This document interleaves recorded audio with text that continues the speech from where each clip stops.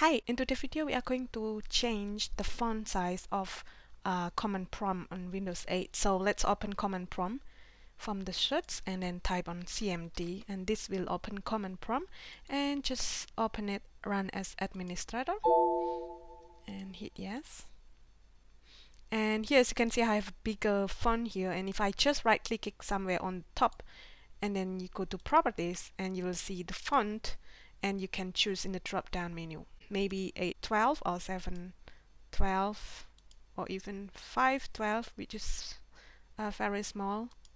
So I'm going to go with 712 and hit OK, and it will make the font smaller.